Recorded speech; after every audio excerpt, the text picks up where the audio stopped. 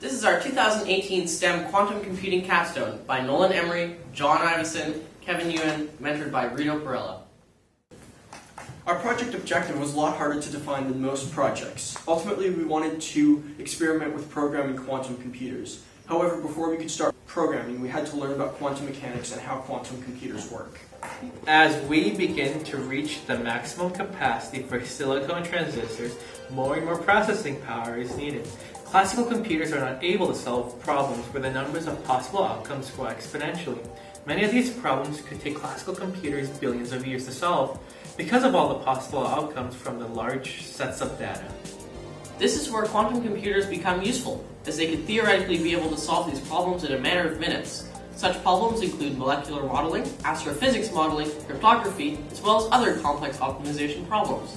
The programs available to quantum computers right now are relatively simple.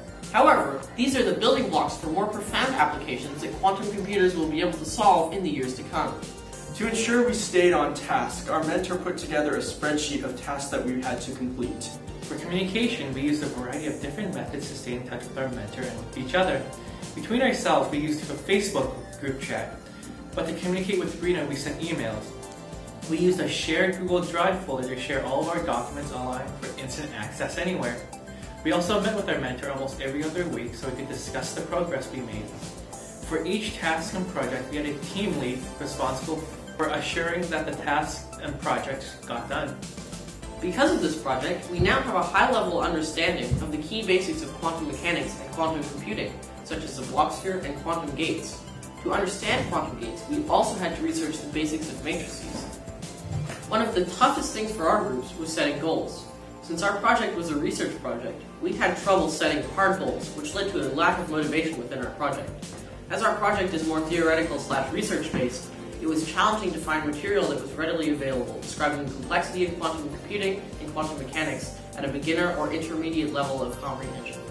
A big takeaway for me from this project was learning to prioritize, as there were a lot of times when we could have gone off and researched very specific topics that would have taken the project in different, mostly unrelated directions.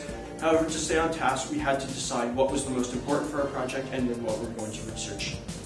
My main takeaway from this Capstone project was the amount of research and knowledge that I was able to gather in regards to quantum mechanics. And unfortunately, before we could have gotten into quantum computing, we had to get into quantum mechanics. And that's a bottomless rabbit hole that consumed a lot of unnecessary time. And due to its vast field that's mainly based on theoretical models, it was a challenge to determine what was and wasn't important to the learning of the project.